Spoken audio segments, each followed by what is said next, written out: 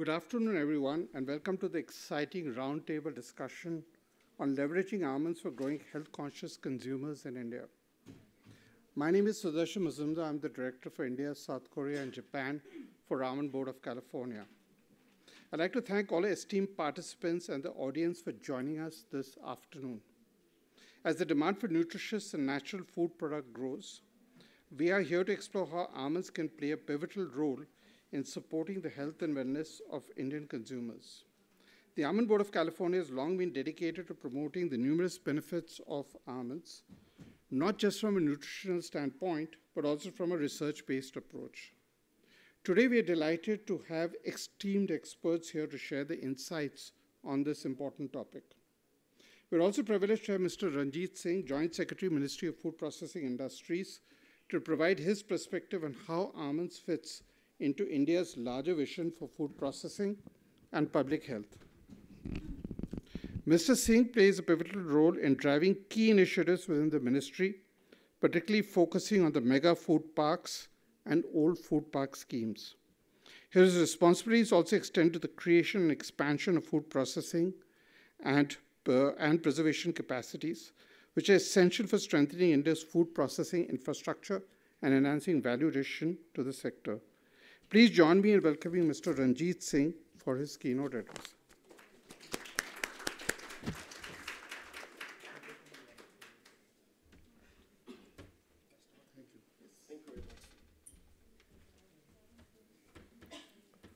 Thank you, Mr. Mazumdar ji. Very good afternoon to all, and special greetings to all the esteemed panelists who are here. At the outset, I must confess that I'm a great fan of almonds and also California almonds. So it was very nice when I saw the invite coming from Mr. Mazumdar ji. So immediately I thought, yes, I would like to be there and I would like to hear as long as I can afford, given the other schedule that is provided to me for today's proceedings, with so many bilateral meetings happening and all those things. At the outset, I extend my congratulations and thanks to the Almond Board of California for partnering with MOFPI and coming here, organizing this session. And we'll be discussing very important aspect, which we know almonds as a healthy snack, but how much to consume and where to source.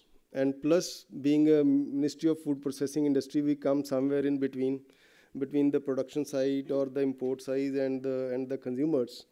So how we can fit in there, and what is the scheme or assistance that we can provide in providing stability and more efficient food value chain. And another thing I would like to confess is that how I became fan of California almonds, particularly because of my experience having seen the almonds being produced in California. And apart from that, coming from an agricultural background, studied agriculture, so I always think, why can't we produce California almonds here, though we know that there are limitations which are there because of the climate conditions that we have here. So our production is very limited, and it is only restricted to, I'll say, only one state, mainly Jammu and Kashmir, that too in the Kashmir. And some almonds are being grown in Himachal, and that's it. We can't produce much, so we rely on imports. And thanks to platforms like the e-commerce platform, where we can see, okay, the country of origin and the place of origin, so we get an opportunity to choose as well. So with this, it's an honor for me to be here this afternoon and represent the Ministry of Food Processing Industries and share the dais, this platform, with a very esteemed panel. The session on leveraging almonds for health-conscious consumers in India marks a very pivotal moment as we come together to explore the potential of almonds in shaping healthier, more conscious, health-conscious, fit India, I would like to say. And doctors here, would like to listen to them. how we are benefited by consuming almonds. I'd also like to say that if we talk in the commercial terms, I mean, the market size is just unimaginable. 145 crore people, almost reaching 1.5 billion, and we are still growing. So there's a huge upside to the market and demand. Plus the young citizens who are health conscious, educated, more aware about the nutritious food. So this is the way to go, and almonds fit in very well in that diet plans. Almonds, as we know, they stand tall not just as a snack but as a symbol of health, wellness, responsible consumption. With their unmatched nutrition value, almonds are playing a critical role in transforming the way we approach the daily diets. Another thing, I was not surprised, but I would like to share that India is the largest market for California almonds. Maybe thanks to Almond Board of California for their efforts. And this has been consistent for last 3 years. And these shipments have doubled in last 7 years. That indicates where the demand is going. So there's always, I always think that there's only a way ahead and up.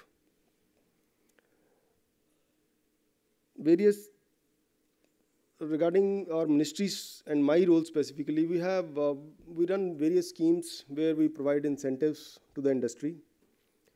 And industry, we cover the entire spectrum of the scale, starting with the small household units under the PM, the Pradhan Mantri formulation of micro enterprises, to the next stage of medium enterprises, which are covered by the Pradhan Mantri Kisan Sampada Yojana, where we provide incentives up to 35% and 50% of the project costs to establish the units, processing units, covering all the sectors of food, all subsectors of the food sector, mainly fruits and vegetables, may it be dairy, may it be fishery, may it be animal husbandry and dairying. So the aim is to support setting up of a good infrastructure, quality infrastructure, so that the supply chain becomes efficient. So once the supply chain is efficient, then maybe the reach of any product for that matter and almonds, it will become much more efficient to cater to the smaller places. Maybe as of now, we are seeing up to tier 2 cities. I mean, the block levels, the e-commerce platforms, they have penetrated. But now we need to go further down to the block levels and to the village level. There we need interventions, and that's what our intent is, and that's what we do. By supporting cluster-based units, we have identified clusters for various products, different fruits, different vegetables. So we provide dedicated interventions in those clusters. Another aspect that we are very conscious is how to ensure quality in the entire value chain. Though there's one way is the tight regulations and the strict implementation. That is also being taken care of by the Ministry of Health and the Food Safety and Standards Authority of India. We play a very little role, I would say it's a much bigger, by supporting the setting up of food testing laboratories. And you might have read in the recent budget, which the Honorable Finance Minister presented in July, the government has announced that we'll support 100 specialized food testing laboratories. The support extends to all the testing machines and plus some eligible cost also for the civil works also. Apart from that, we have an ongoing scheme of supporting the food irradiation units. Though irradiation is still a niche area where there also needs much more awareness to be created about the benefits of food irradiation. But the one big benefit is that it takes away the requirement of using chemicals for hygienization of various food products. So again, this was announced in this year's budget. So we'll be supporting setting up of 50 food irradiation units. And if you happen to visit our pavilion in Hall 14, we'll see we have specifically kept the 3 models of different food irrigators that are that have been commercialized and that are being used by various players. So and US is a big user of irradiation techniques for hygienization of their food products. It makes the supply chain efficient and it makes the food healthy, more consumer friendly. These are a few of the things how we want to ensure the nutritious options are available at affordable rates to every Indian, all from, as I said, from urban centers to the rural heartlands. By promoting such robust integrated policies, we want to lay the foundation for a healthier and more resilient India. Coming to the platform on which we are sitting, standing and talking today, that is the platform of World Food India, that provides us an opportunity to come across each other, bring together the various players in the entire value chain of any product and any commodity related to the food sector. So, in my understanding, it provides a very, very vital platform which provided to us to deepen these discussions, bringing together global and local stakeholders to shape the future of food and nutrition. This platform serves as an unparalleled platform for fostering in-depth dialogue, as we are experiencing here, uniting global and local stakeholders. Perfect example, Almond Board of California having a session here in World Food India to collaboratively shape the future of food, nutrition, and sustainable growth in the industry. This event transcends mere discussions, but it also creates opportunities for meaningful partnerships that bridge innovation with tradition. This is a space where ideas are transformed into action, paving the way for cutting-edge advancements in food technology, supply chain efficiency, and consumer wellness. By bringing these together, by bringing the thought leaders, industry pioneers, policymakers, and innovators, World Food India is not only defining the trajectory of food sector, but also reinforcing India's role as a global leader in sustainable, health-conscious food processing. The collaborations and insights exchanged here will undoubtedly drive new investments, inspire transformative policies, and set the foundation for a healthier and more resilient global food ecosystem. As a ministry, we see ourselves as enablers of growth, fostering an environment where innovation, food safety, and sustainable practices are at the forefront. Events like World Food India offer us an opportunity to show India's strengths and potential as a global leader in food processing and agriculture. I'm very convinced with this statement simply because India, the size of the market that we have, and then the potential to export, because we have many efficiency, we have many strengths, especially the numbers that we have, plus the appetite for our entrepreneurs to grow bigger, to increase in numbers. That is something which is supported by the international organizations like IMF, and becoming a third largest economy and becoming already fifth largest economy and aspiring to be the third largest in near future. That shows the kind of potential that India offers to the globe. With these remarks, I will say that the almond industry is a microcosm of the broader trends shaping our food sector, where tradition meets innovation and consumer expectations are rising. As we continue to champion almonds for health-conscious consumers, we remain committed to formulating policies that support this growth, positioning India as a dynamic force in the global food landscape.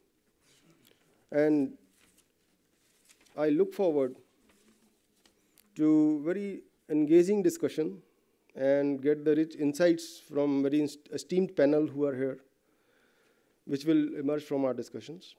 Today, we can chart a path that not only benefits our industries, but also transforms the lives of millions across India and the world. With these remarks, I thank you all for a very patient hearing, and once again, I thank the Almond Board of California for giving me this opportunity to stand before you and share a few of my insights with you all. Thank you.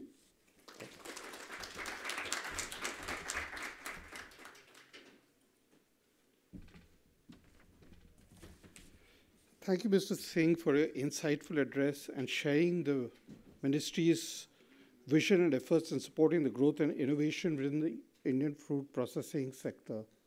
I'm actually thrilled that you're already aware of California almonds and you're eating California almonds. So what you're speaking for is coming from your personal experiences. Apart from everything else you said, I loved one phrase you used, where tradition meets innovation. And that is what we're trying to do in India. How do you work with the Indian tradition, but how do you also bring it in innovative forms to the Indian consumers, for which I think our discussion is on today. And we'd love to engage with you as we go forward, as we start working on ideas which work for India rather than just for global. It has to work for what India needs and what India likes. So I think that's what objective is. Your leadership is pivotal in creating opportunities for nutrient-dense products like almonds, which have the potential to address the growing health needs of the Indian consumers. We truly appreciate your valuable contributions and support. Now I'll come to the next part of the session, which is really the panel discussion. I'm going to introduce the panelists one by one. And these are panelists who bring with them diverse expertise in the areas of nutrition, food processing, and healthcare. I will begin with Dr. Anoop Mishra. Dr. Anoop Mishra is the chairman of Fortis-C-DOC Center of Excellence for Diabetes, Metabolic Diseases, and Endocrinology in New Delhi. Dr. Mishra is also the director of the National Diabetes, Obesity, and Cholesterol Foundation, as well as the Diabetes Foundation India. He has published more than 375 research papers in top journals internationally. As analyzed by Stanford University, he is considered to be among the top 2% scientists in the area of diabetes research globally. He has served in top advisory committees for diabetes, cardiovascular diseases, and nutrition in India. Dr. Mishra has received prestigious accolades, including the Dr. B.C. Roy Award in 2006 and the Padma Shri in 2007. Please join me in welcoming Dr. Mishra to the dais.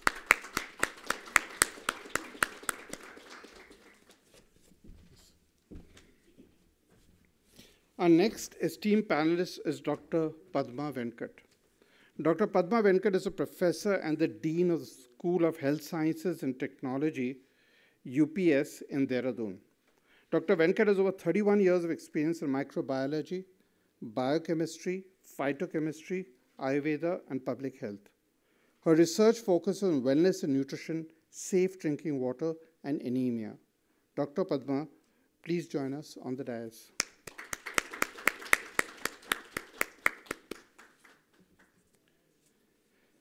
I'd like to introduce Dr. Anand Ramanathan. Dr. Ramanathan is a partner and the consumer products and retail sector leader at Deloitte, India. Dr. Ramanathan has over 20 years of experience in both industry and consulting. He has led over 100 engagements specializing in strategy formulation and business transformation. Dr. Ramanathan is an expert in growth strategy, business plans, operating models, and implementation support for clients in South Asia's consumer products and retail sectors. Now join me putting hands together for Dr. Ramanathan as he joins us on the dais. Lastly, I would like to introduce our esteemed panelist, Dr. Komal Chauhan. Dr. Chauhan is a professor of nutrition at the National Institute of Food Technology, Entrepreneurship and Management, NIFTEM, at Kundli, Sonipat, with over 2 decades of teaching and research experience. Dr. Chauhan has expertise in nutraceuticals, functional foods, and nutritional biochemistry, with a focus on malnutrition and non-communicable diseases like diabetes, cardiovascular diseases, and obesity. She has led projects funded by UNICEF, UGC, DST, SERB, and various government bodies, and has published extensively in national and international forums. Please join me in welcoming Dr. Chauhan to the dais.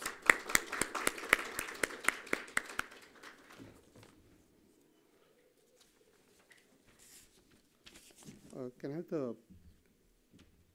I have my presentation up, please?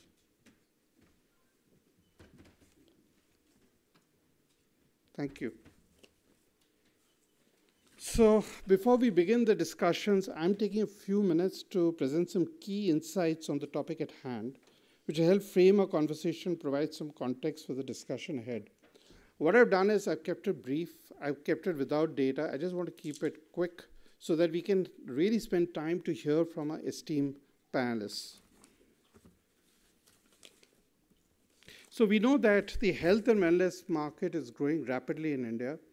It was already growing, but with the coming of the pandemic, it really started growing much more. People started getting much more sensitized towards their health. And there's some three trends driving it. One is rising disposable income and urbanization. So as you know, from 1991, when the economy opened up, the Indian GDP started growing. And over the last few years, India has been the fastest growing major economy in the world. What that has meant is a lot of people with higher disposable income. But what has also happened is rapid urbanization as the urban population continues to grow, partly because of organic reasons, partly because there's continuous migration happening from rural to urban. The net impact of all of this is estimated that around 90 million people who have higher disposable income, who are aware of non-communicable diseases and very concerned about it.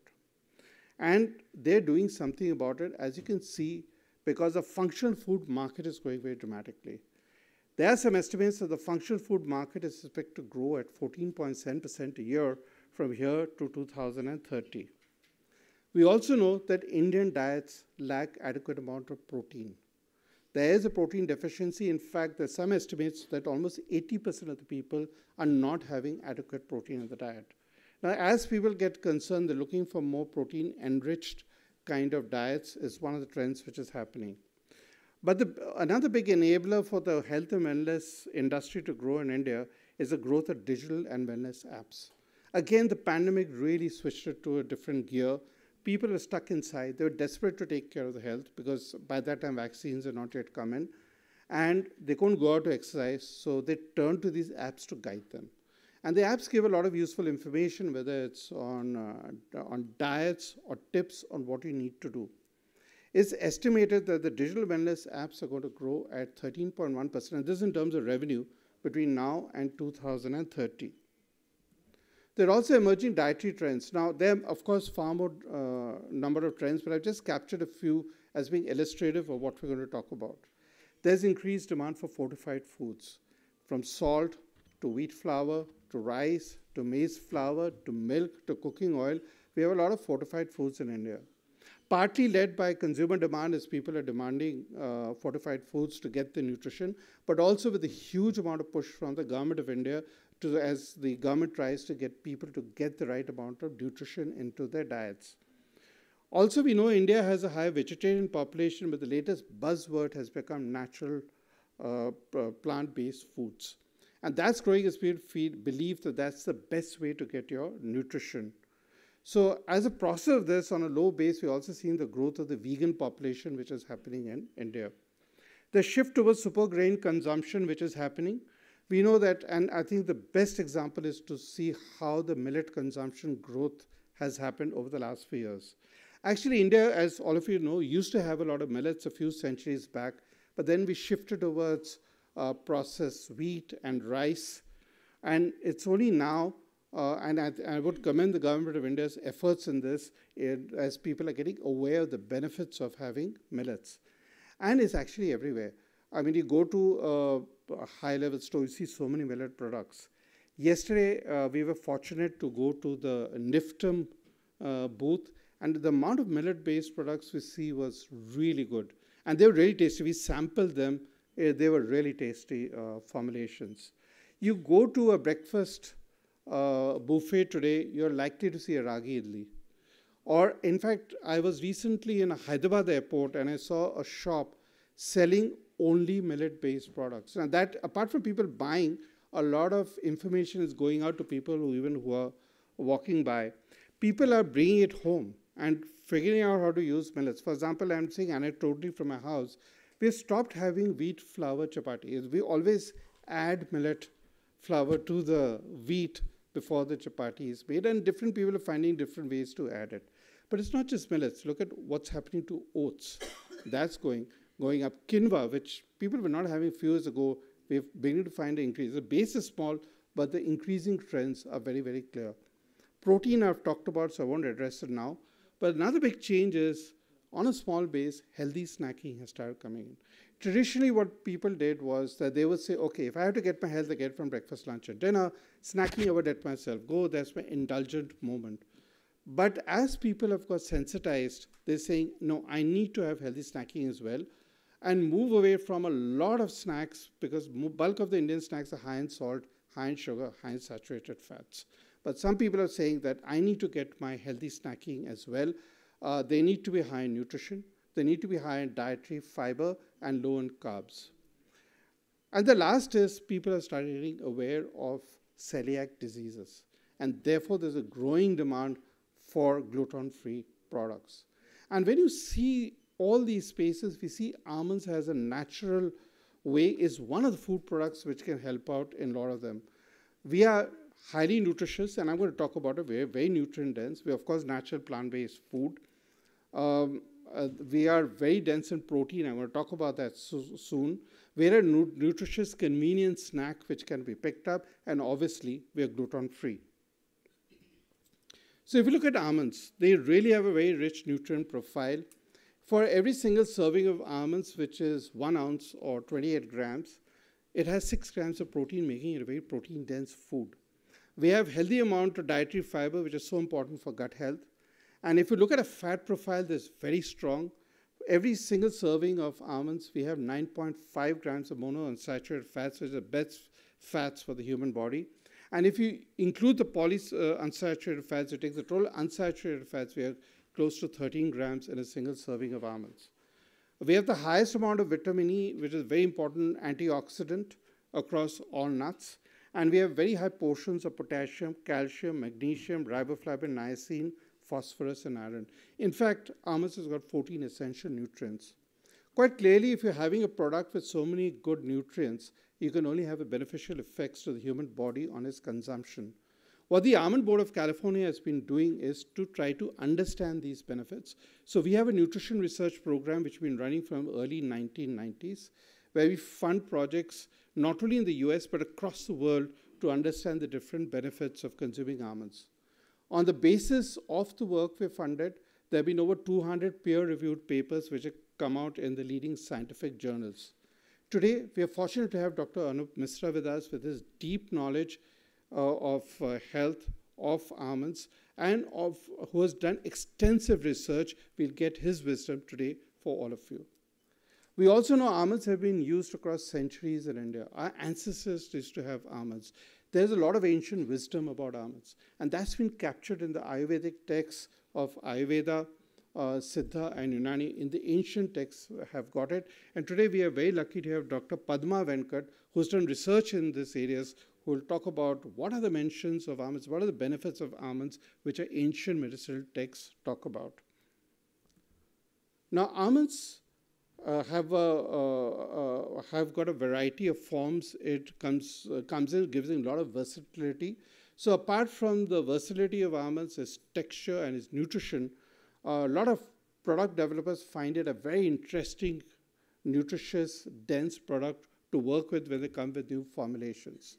So today we'll have Dr. Komal Chauhan, who with her wide experience will talk about what are the benefits for food developers to consider when they're thinking of almonds, and what are the characteristics of almonds which can be leveraged. Now coming to global trends. Now, as people have got to understand the different nutrition benefits of eating almonds, the love for almonds and products with almonds has been increasing. And because of this, and because of the versatility which almond has, food developers have loved developing new products with almond introduction. And now on an average year, we have around 12,000 almond introductions being introduced at a global level, which is higher than any other nut. And almonds are winning in most key categories, which is bakery, bars, cereal, and dairy. And in the dairy alternative market, almond dominates with 890 introductions versus 544 introductions for all the other nuts combined. Now let's talk about India. We know India has a long-standing tradition of almonds, and the tradition has been passed on from generation to generation through the mothers in the house. So my grandmom gave almonds to her mom, who gave it to me, I gave it to my children. And the tradition is people have whole raw almonds in the morning, and quite often is soaked overnight in a bowl of water and peel in the morning before consumption, and with the belief that it's good for brain development and provides energy through the day. So mothers give almonds to the children, hoping they'll do well at school and at play. But what our researchers are showing that this habit has moved from just being given to children to all members of the house. So today we have adults, we have teens, and people are having almonds in this manner. Almonds are also gifted during festivals, as we know. And this gifting of almonds is only increasing as people are getting more and more health sensitized. So what's happening is, as people are knowing more about diabetes, they're switching away from giving sweets as part of the gift and looking for healthy products, and almonds are one of the good healthy products that they are looking at. And it's also given during weddings, so not just Diwali, which is of course the biggest festival. It goes along with wedding invites. And today there are a lot of Indian sweets which also have almonds, which is badam halwa, all of us know about, and many other products. And badam milk, which is a dairy-based application, is a very, very popular product consumed in India. And manufacturers are behaving the same as in the US. From 2015, we found a 4 times increase in number of new almond products being launched into the Indian product. And along the way, we've overtaken other countries, and India is the country in Asia which has the highest amount of almond introductions. And today, again, we're fortunate to have Dr. Ramanathan with us, who's going to talk from his huge experience on what's happening in the food processing space and what are the opportunities for almonds in this space. If you look at it by category, almonds leads across nuts for 4 categories.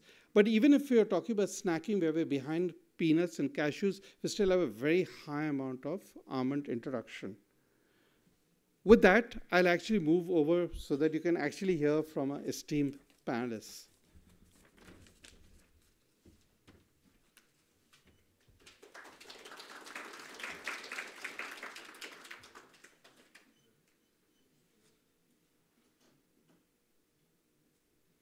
Can someone just help me with this?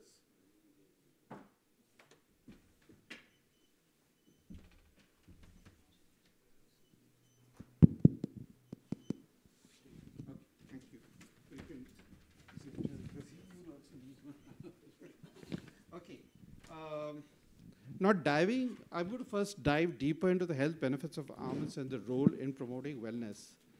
And for which I'll begin my conversation with Dr. Mishra to share his expert insights with us.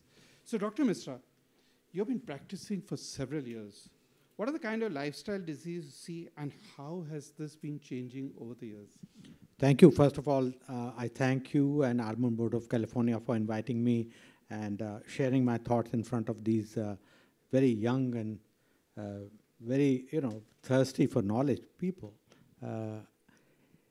The last 40 years, first in All India Institute of Medical Sciences and now in Fortis, and having researched the lifestyle diseases for the last 40 years, I've seen a tremendous change in the trends of the diseases.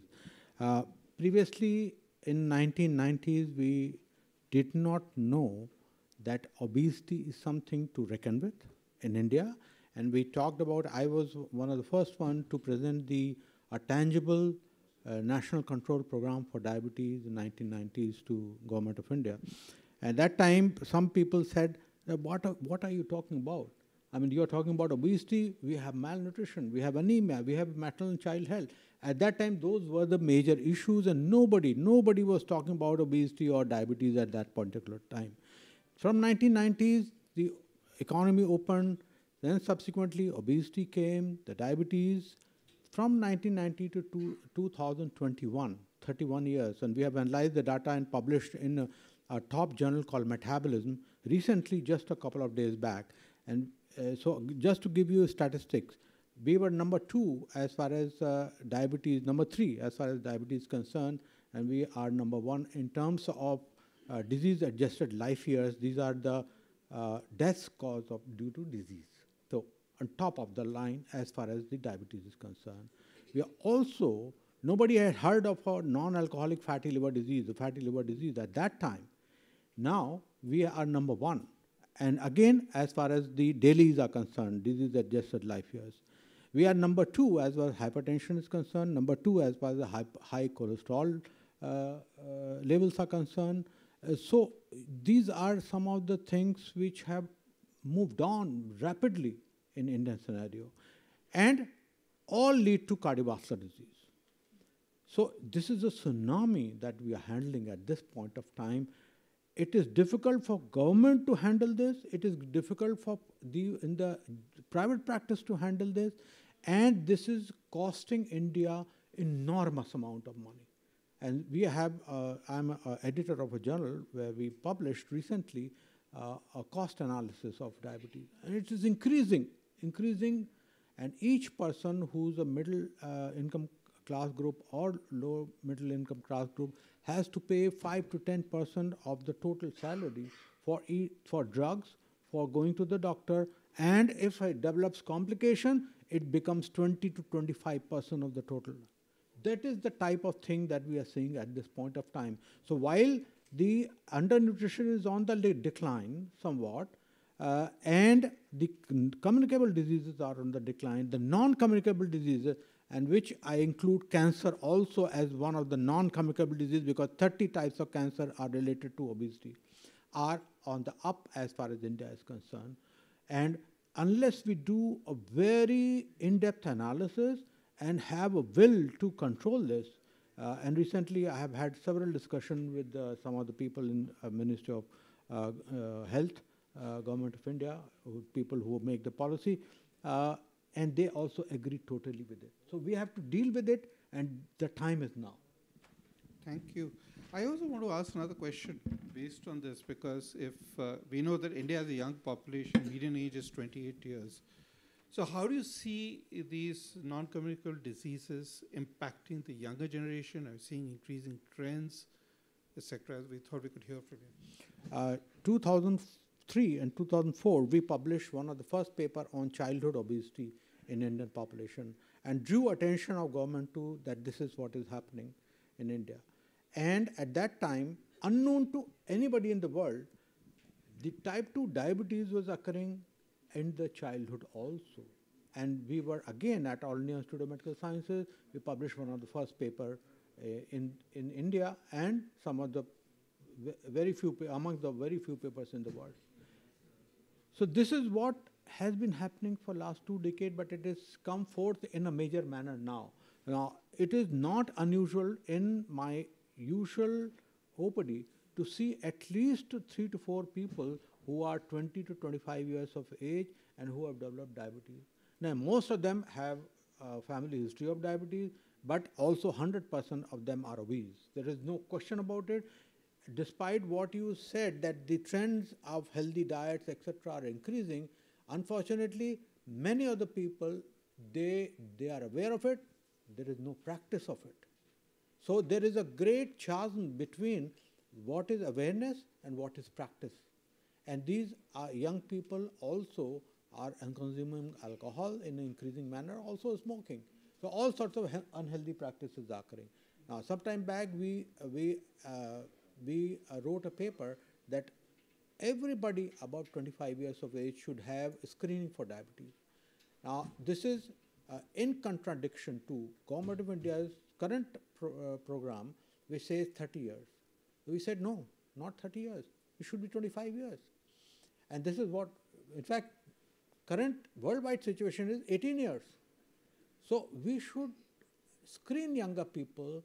We should do much more so that they practice in a healthy manner their lifestyle, their exercise, their diet, and get that screening done at an early age so that we can catch hold of a condition called prediabetes, which I'll talk about later, and reverse this trend to healthy people.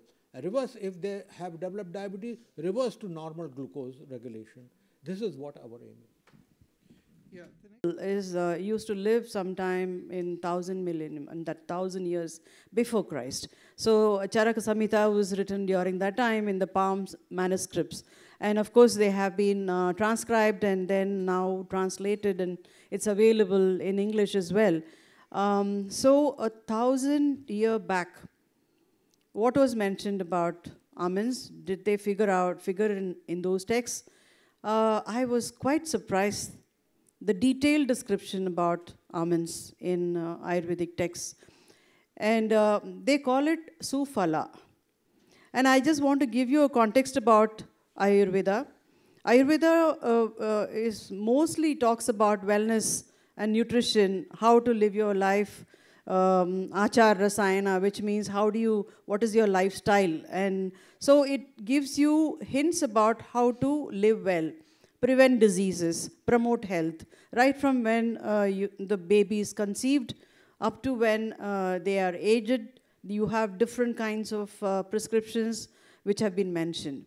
And in Indian Materia Medica, which is of the different kinds of plants and other food items which have been included in the Ayurvedic text, no item would be entered into the Materia text, Medica unless it has been tested out by the scholars.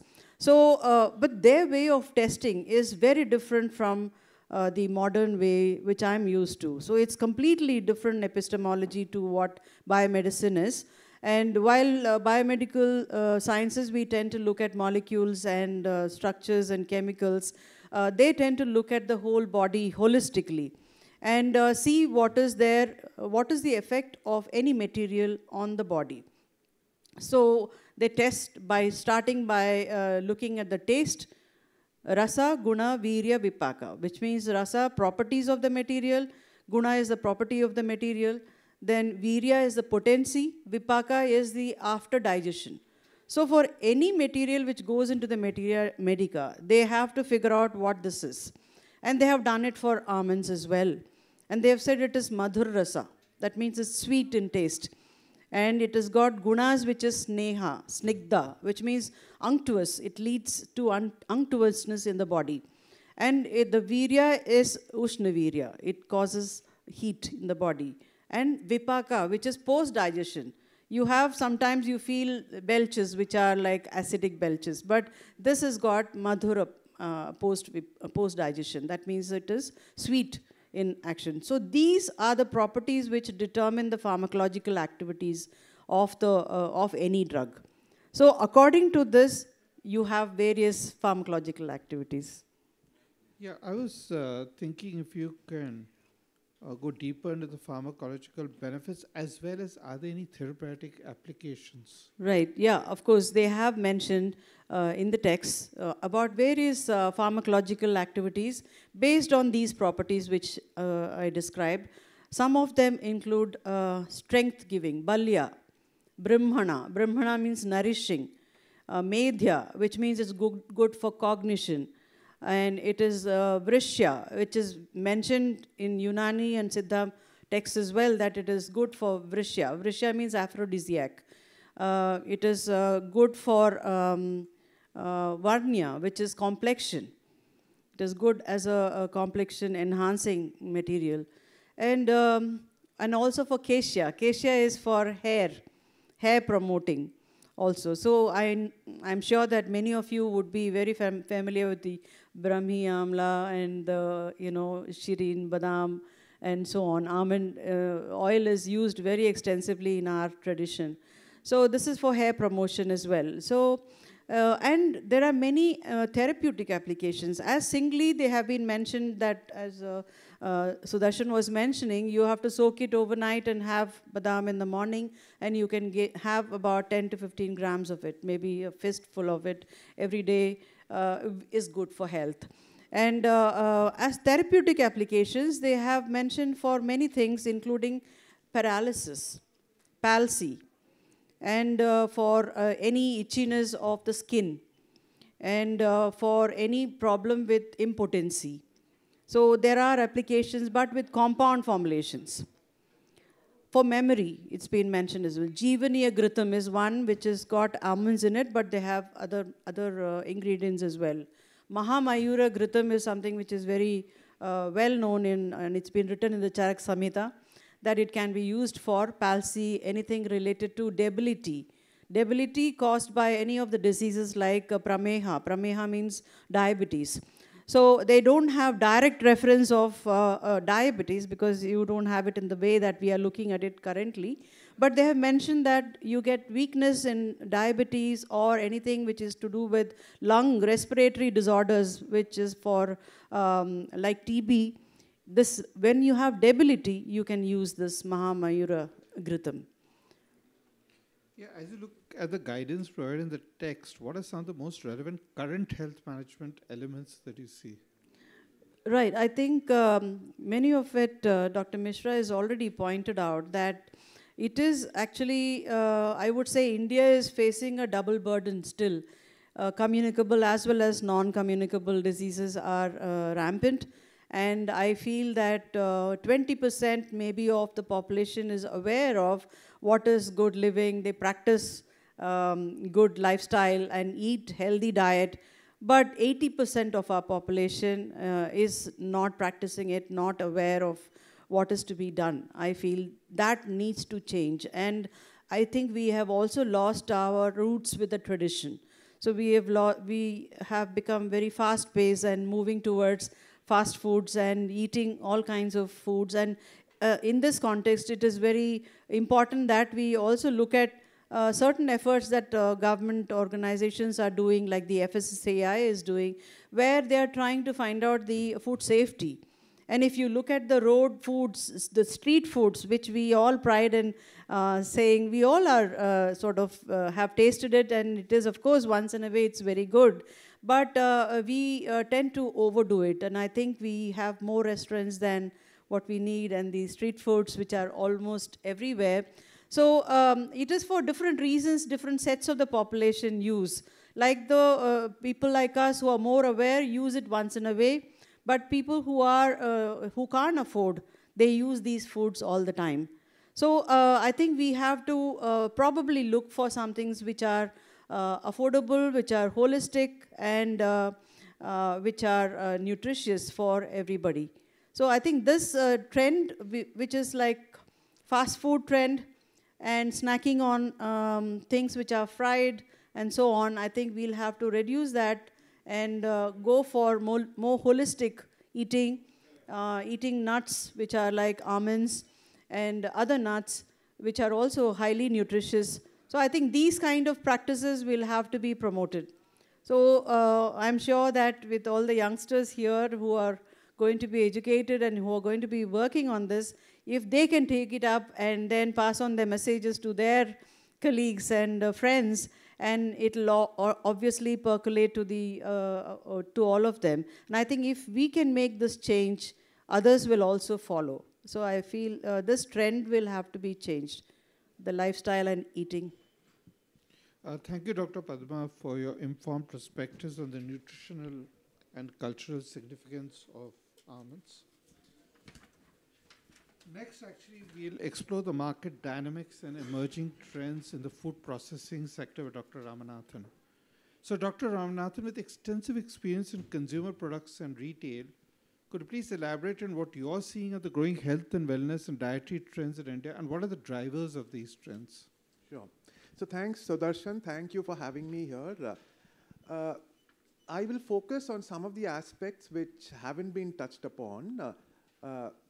We've all spoken a lot about health, but if you look at the Indian food processing sector, you'll see a couple of trends which can really help almond as a category, right? So the first one is we are going towards a market where there is a willingness to pay premiums, right? So across the board, if you look at the last 2 years, what happened was that post the pandemic, people, affluent households had money to spend because they didn't have too many avenues prior to that. And mass households were a little stressed because they were into, indebtedness was high, etc., right? And therefore, the economy, at least on the consumer side, grew a lot on the affluent household consumption. And hence, we saw a lot of premiumization across categories. You speak to any FMCG company, they'll tell you premiumization is something they're really looking at. And therefore, if you look at almonds, it has a connotation of being premium, right? You just add almonds to any food item, it becomes premium.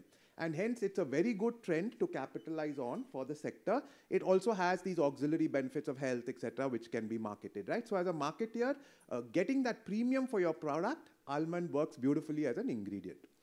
The second trend, and it was briefly touched by Dr. Padma, when she mentioned that almond has both intrinsic as well as extrinsic benefits, right? So it's good for your skin, which is applied. It's an external benefit. And it's good for ingestion. When you eat an almond, it has a lot of health benefits, right?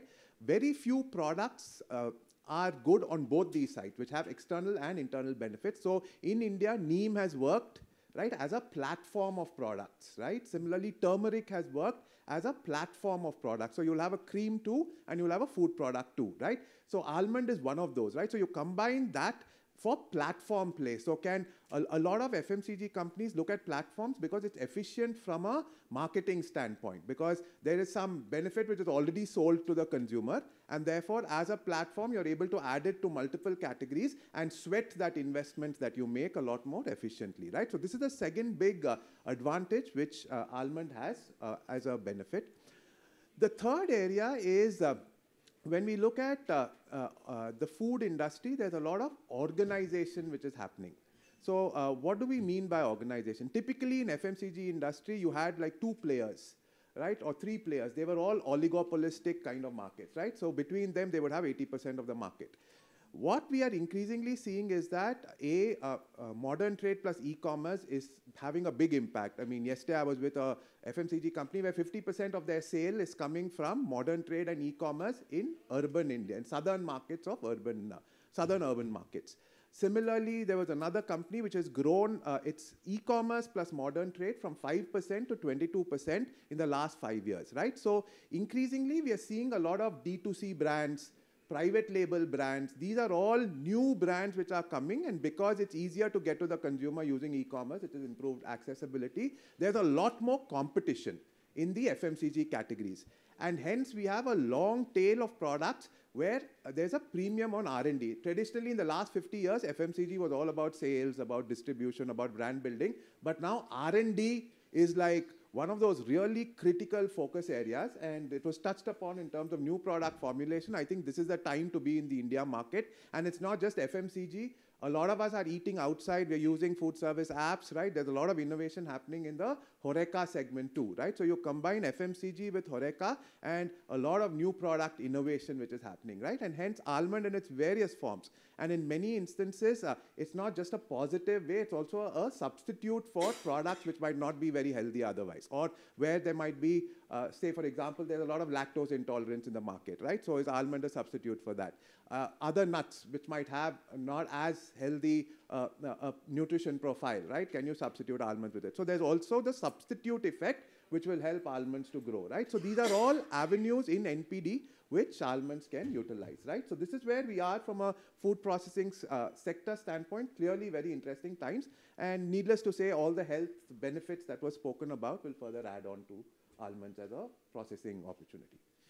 No, I think that's, I think the premiumization we do see, and that's one of the reasons why a lot of food companies are coming with almond introductions. So that's really good, along with the strong knowledge of almonds. The question really is that now do you see a difference in how people are taking processed food across generations, older people versus younger people? Are you seeing some differences between them? Oh yes, so there's a lot more focus now, again post the pandemic, on ready to eat, ready to cook, right? And hence we're seeing people are willing to pay a convenience premium for convenience, and hence again the willingness is a lot more on the young population, which is also very experience seeking, right? So new flavors, new formats, all of these, there's a greater willingness to experiment, and there's also this behavior which wants to experiment, right? To try out. Variety seeking behavior has like really gone up. The second thing we are seeing is a lot of impulse buying, right? Even categories which were traditionally staples, you have more choice now, and therefore you're willing to experiment, and that's the reason you've had such great success for some of the quick commerce platforms, right? So that's the second area where I think there's impulse as a category, and the discretionary income available, right, to spend on impulse has like really gone up. Hence, snacking, etc., will see some of the biggest growths in the country. The third big area is also food is treated as an important aspect of wellness. How good your health is also an intake, and that's also from traditional practice in terms of saying what you eat kind of defines you, and hence a lot of focus on things like gut health, for example. A lot of new formats for promoting gut health, for looking at day-to-day wellness, right, which comes from the ingredients that you use, right? Hence, that's the third aspect. And the last bit is sustainability. I think the next generation is willing to pay a premium for sustainable products, for ethical sourcing, for more responsible consumption. I think all of that is very different from how earlier generations used to look at sustainability. So these are some of the key trends from a consumer standpoint between the young and the old. Yeah, I would like to switch it to the manufacturing side because we know in India we have small scale sector, medium scale sector, large scale sector, with different levels of distribution, etc. So what, according to you, would be the different roles played by each as we go to the next stage of almond introductions in India? Sure. So in India, if you look at the size of agribusiness to the size of our agricultural sector to the size of food processing, it's typically about 1:1.5 as a ratio. If you look at the Western countries, you take a market like the US, for example, it's about 1:3 to 1:5, depending on which country you look at, right? So as the economy grows, as incomes grow, you will see that food processing as a sector in terms of size and value addition will really grow. And that's the big area where there are two kinds of trends which are happening. In the past, we used to focus a lot on mega food processing parks, and there was a lot of focus on scale. Now what we are realizing is it's better to have distributed small manufacturing closer to the market where you're more responsive to the market, right? And therefore you're seeing a lot of micro food processing facilities develop. And the second aspect is specialization, right? In the past, what used to happen is you used to talk about one food cluster, whereas now you have a snacking cluster, you will have a cluster which is focused on a certain ingredient which is prevalent in that region. See, when it comes to food, you'll see that a lot of consumption is also localized, right? A lot of regional brands, you typically wouldn't have too many national brands. You will have unorganized bakeries, you'll have unorganized kind of players who are organizing, right? So there's a lot of regional play, and hence the role of MSMEs becomes really very important as a category. And closely linked to that, sometimes supply creates demand. For many categories of food, getting the right commodity at the right price itself is a big challenge, right? And therefore, you see farmer producer organizations and all of them also play a role in building a certain product category, right? So it is not just the large corporations. The policy addresses to a large extent. I mean, you have PLI schemes and all of that. So and many MNCs, for example, have access to resources, right? But it's not just the large players. It's how do you get down to the medium-sized enterprises, the small-scale enterprises, which is really very critical from a food cluster standpoint. And the third is obviously to look at farmer-producer organizations and link farm to the fork in a sense, right?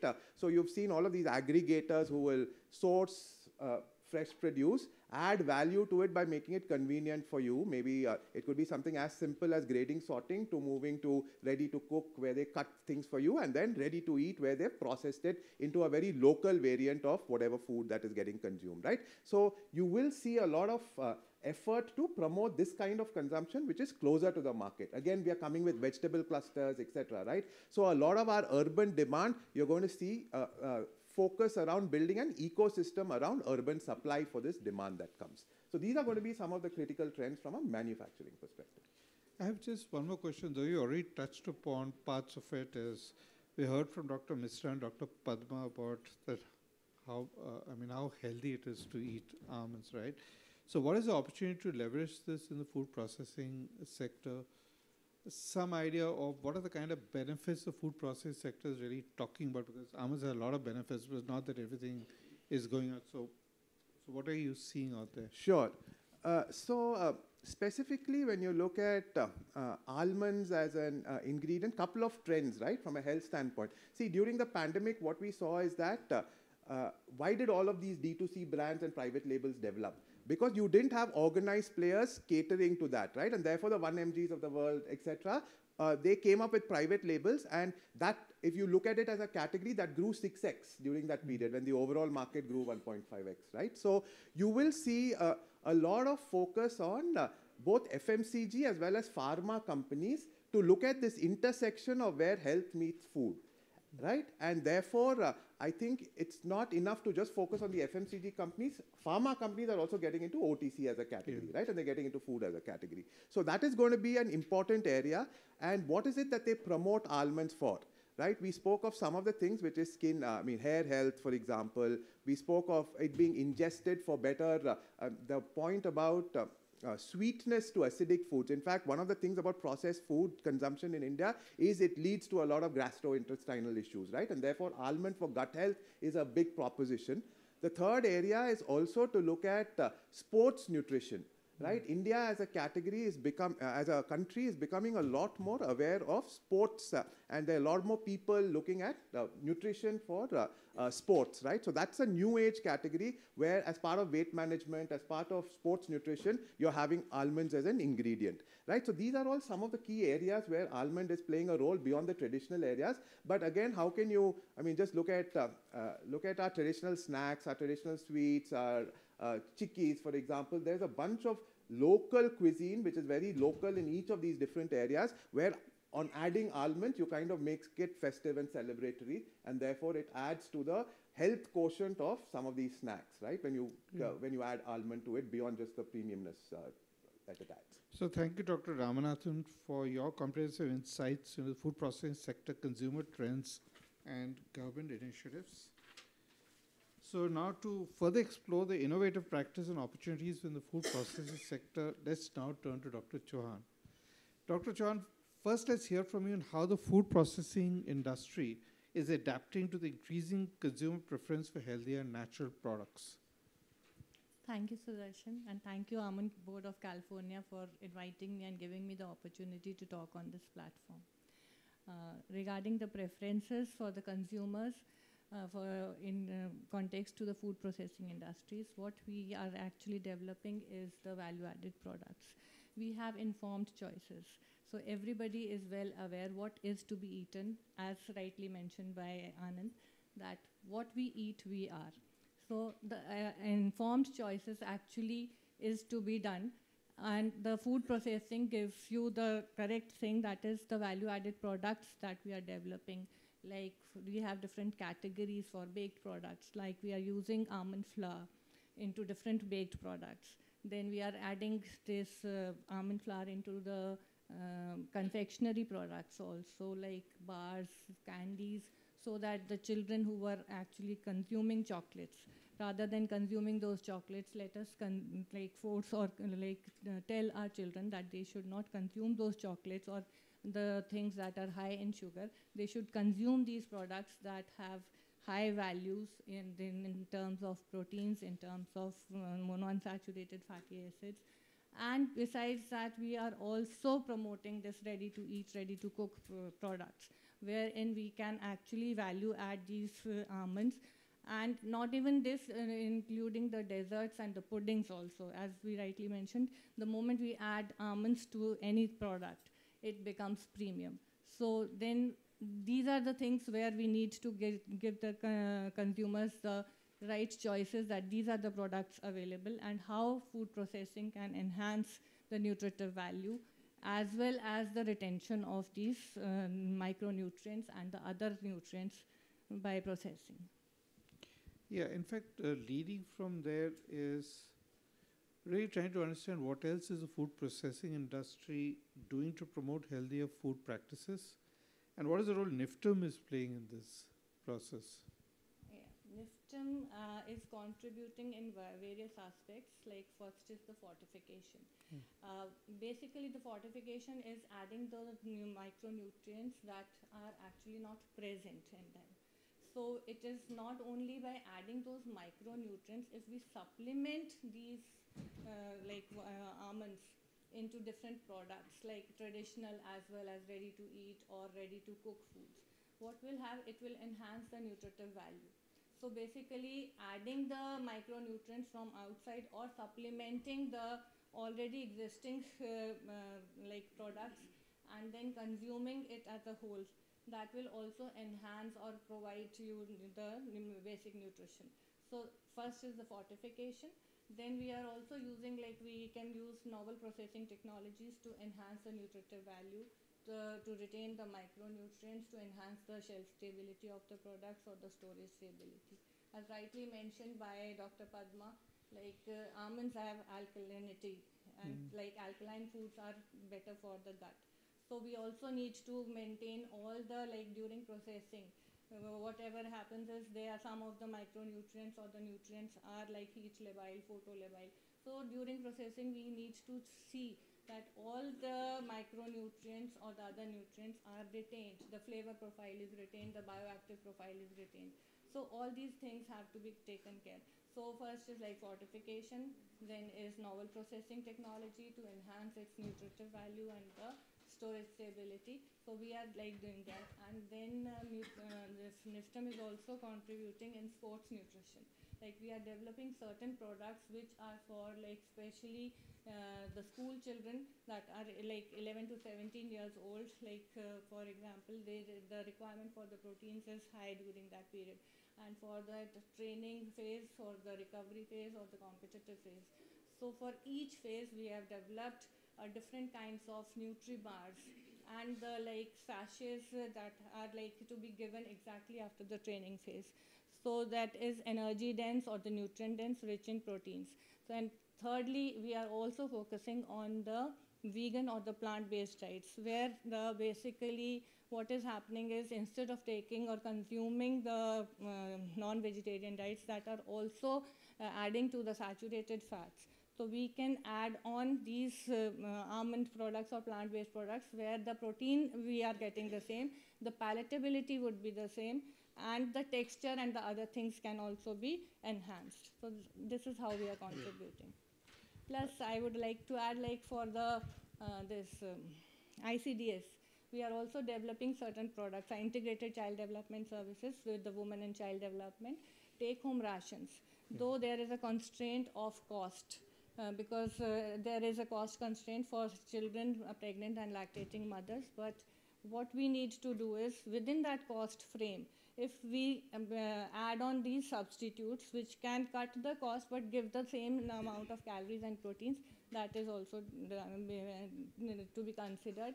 Where we are contributing is like we are working very closely with government of Haryana, government of Kerala, Madhya Pradesh, where we have developed certain value-added products, and we have added this almond or jackfruit or like indigenous crops, so that to enhance the protein value and to like meet out the recommended dietary allowances for the vulnerable section of the society, that is the children and the pregnant and lactating women.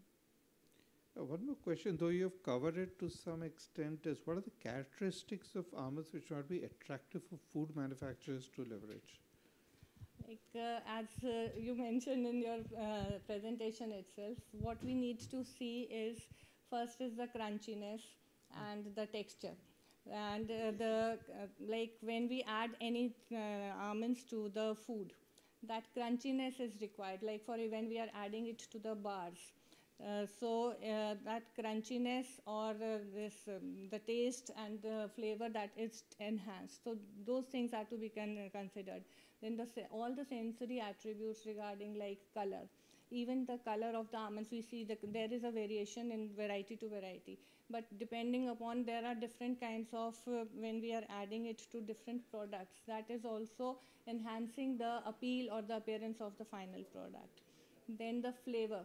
Then again the flavor, like it has a nutty flavor. Whenever we are adding, it is not only the sweet, it is being added to the sweet or the dessert.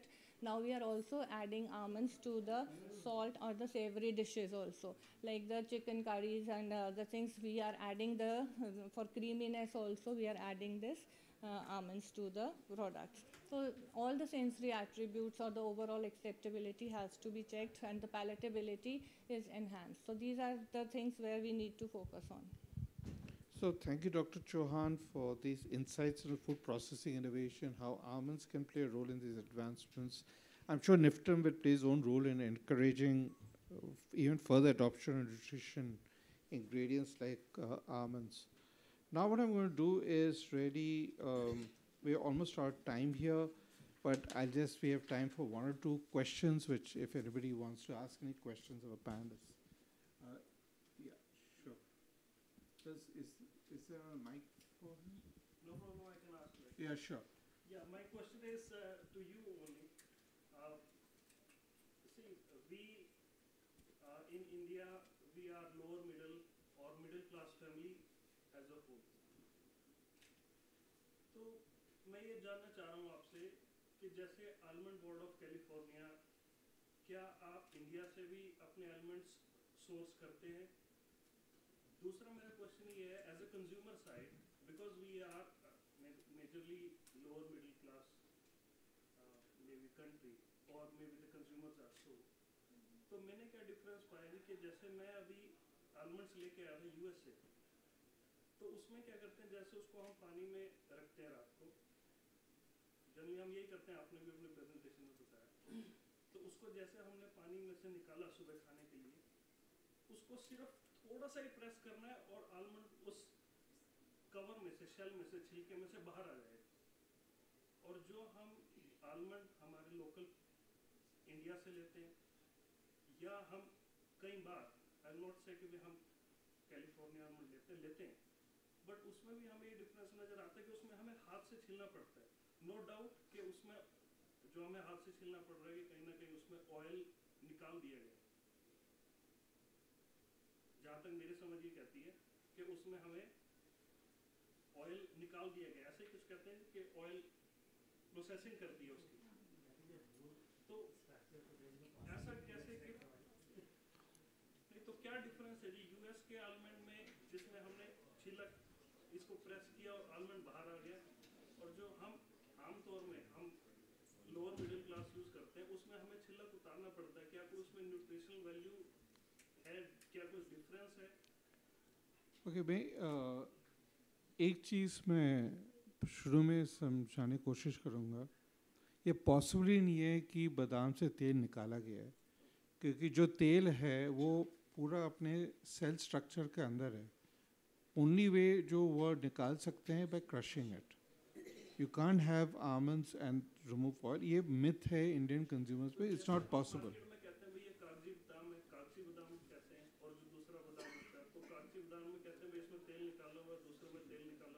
नहीं, ऐसे कुछ नहीं है कोई। See, you cannot, this is the composition of almond is 50% fat, और उसमें monounsaturated fat तो सबसे ज़रूरी चीज़ है, उसको निकाला जा नहीं सकता, वो इनसाइड है आलमंड के। और आप जो कह रहे हैं वो in general shrinkage of almond overall हो सकता है, which means the water has gone out, not तेल। There is no way you can take out the oil. The second thing, आप गलत कर रहे हैं, आपको भिगोना नहीं है आलमंड, ये बिल्कुल रॉन्ग वो बात। जो हमने स्टडीज़ करी हैं सारी विदाउट भिगोइंग ही पूरा होल आलमंड के साथ करी हैं, और आप परत अगर निकाल देंगे तो उसमें से काफ़ी हेल्थ बेनिफिट आपके निकल जाएंगे। तो आप गलत कर रहे हैं, जो वो करना है वो मत करिएगा। आज से बदल दीजिए आप। ये जो साइंस बेस है मैं आपको बता रहा हूँ, अगर आपको नहीं उसको उचित लगता है तो आप ऐसे ही करिए। तो कागजी बादाम में और दूसरे बादाम में क्या फर्क है? ये अलग वैरायटीज़ है। तो काजी जो बादाम है वो इंडिया में नहीं होता, वो यूएस में नहीं होता है, वो होता है अफ़गानिस्तान में। तो बादाम का अलग अलग वैरायटीज़ है। कैलिफोर्निया में भी 30 से ज़्यादा वैरायटीज़ ग्रो होती है। जो इंडिया में कुछ वैरायटीज़ आते हैं, तो अलग अलग वैरायटी का थोड़ा थोड़ा अलग होता है, बस सब में तेल होता है जिसमें आपका अनसैचुरेटेड फैट होता है, सबके लिए अच्छा ही होता है। पर फिज़िकल कैरेक्टरिस्टिक अलग हो सकता है, साइज़, हाँ, उसका कितना हार्डनेस है, उसका कलर है, वो अलग अलग हो सकता है। बट हमारे यदि अब प्रमोशन देखते हैं, हम कभी ये नहीं बोलते कि सिर्फ कैलिफोर्निया बादाम खाओ, हम बोले बादाम अच्छा है सबके लिए। सो वही हमारा स्टैंस होता है।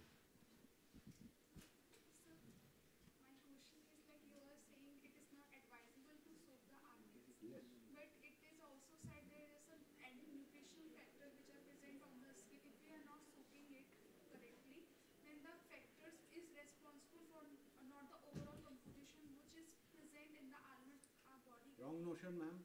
Absolutely wrong. And there's a clear evidence that if you take the whole almond, the nutrition factors are much more.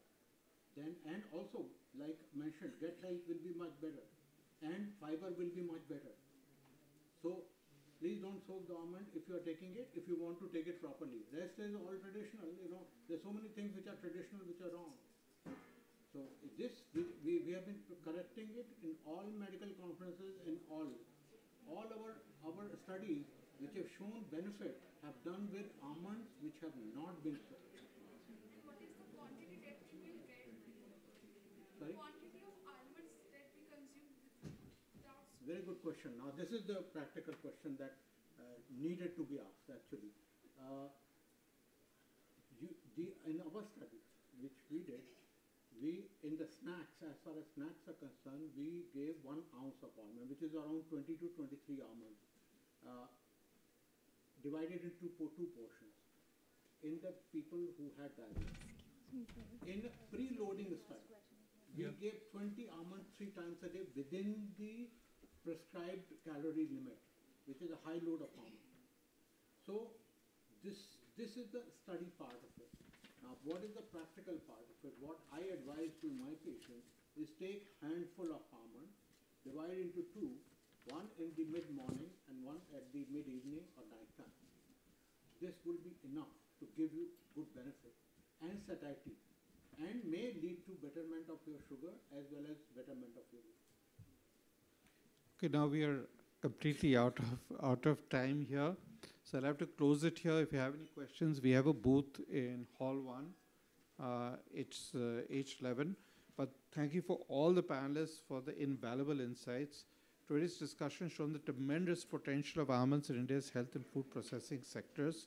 As we move forward, we hope to continue these important conversations and collaborations.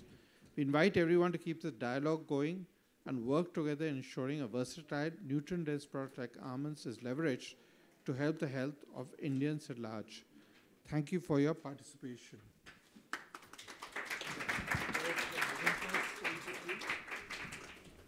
Yeah, this is momentous, everyone. First of all is for Dr. Mishra. Thank you.